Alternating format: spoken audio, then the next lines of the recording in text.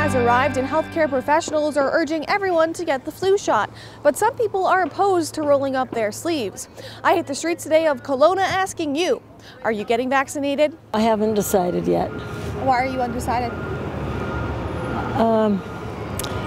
Because I have never gotten the flu and I have never gotten the flu shot. So I'm trying to decide because sometimes the flu shot isn't for the flu that is actually happening. I sure am. Why is that? Well, just so I can stay healthy. Absolutely.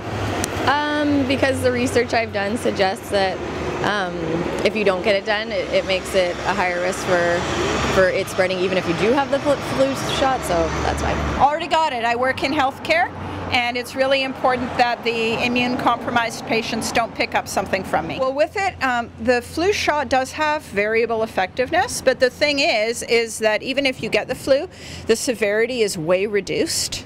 There's different strains of the flu, so I could still get a strain that I wasn't vaccinated against, but it wouldn't hit me as hard. And more importantly, I wouldn't shed the virus onto a cancer patient. Nope. Why not? I just don't come in contact with enough people that I really feel like I'm at a high risk to either get it or transmit it to somebody else, and I have a pretty good immune system, so I don't really worry about the flu. I feel like I can handle it. No, because I haven't taken it for years and been healthy every winter. If you have a thought on this topic, you can drop us a line to letters@castanet.net. For Castanet News, I'm Madison Earhart in Kelowna.